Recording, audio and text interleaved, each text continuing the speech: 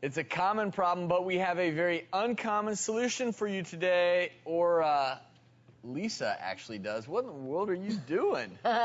This is so cool, you guys. This is just amazing. This is a Transport Perceptual Pod bed, and it's got lights, and you can put music in here. This can actually be a water bed.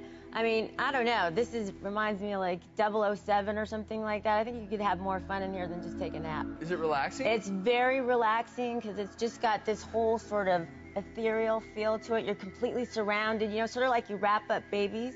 So you feel like all sort of snug and very secure and kind of womb-like. Yeah, womb-like. And you guys, this is designed by Alberto Frias. This is a really cool pod type of design that he does. And you can get these customized everything. Could a 6'4" guy fit in there though? Customized. They can do customization for you. Yes. Is there room for 3 in there right now? three more. They're designed for napping, Drew.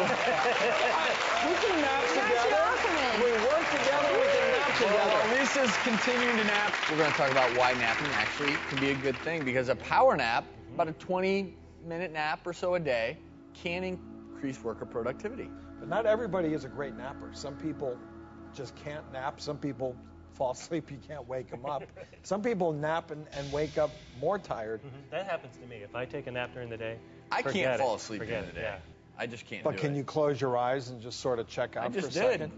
Don't I know, you came up here and said, I feel great. Yeah, I can't actually fall asleep, but I do feel like that act of closing your eyes, whether it's meditation, actually falling asleep, I think it relaxes you. Napping can be a good thing. Lisa, you continue to enjoy yourself.